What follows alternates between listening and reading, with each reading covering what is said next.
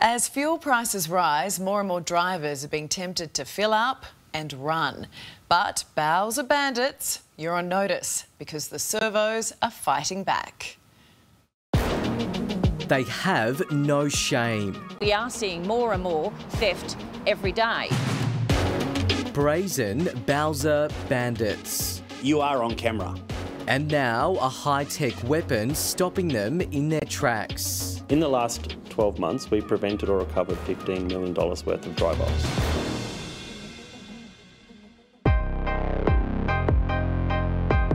It's happening far too often at servos around the country.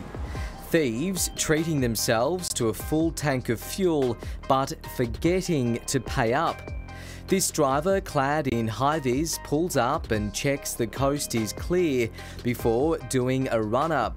It seems there are many others suffering amnesia too, like this Audi driver in designer wear who clearly likes the finer things in life but just doesn't like paying for it.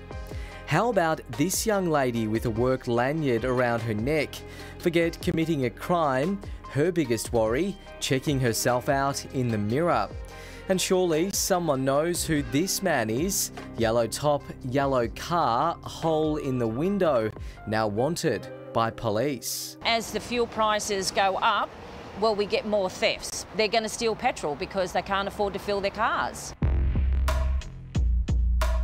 As we all feel the pinch from rising fuel prices, servos say they're under the pump too. We're losing money, so with that, they're stealing from us, and then we have to not employ people around here because we don't have the money now.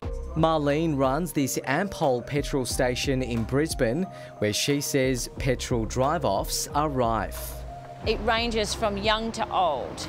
Sometimes I actually get quite surprised when I see an elderly person doing a drive-off. So yes, it's not just the young generation. Petrol drive-offs in Australia at the moment are costing retailers in excess of $70 million a year, and that number has grown by over 80% in the last 12 months.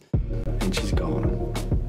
Theo Fakari from the Australian Association of Convenience Stores. With the increases in cost of living, with the increases in fuel prices, and with the significant reduction in police resources, what we're seeing is repeat offenders continuing to get away with it, and now they're just moving around from location to location.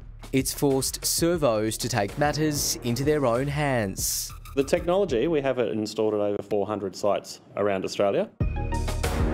Nathan Rogers from Sensen Artificial Intelligence. He says their system works by scanning number plates that pull up at the pump. If you drive off without paying, our customers can press a button to flag you in our national database. Meaning next time the same car pulls into a servo using the technology, an alarm will go off, shutting down the Bowser. What we have here is a live feed from one of our customer sites. As you can see, all the vehicles we've scanned are green, which means they're good to go and get fuel. What the operator would do, if one of them turned red, is they would get on the intercom and they would ask that vehicle to come in.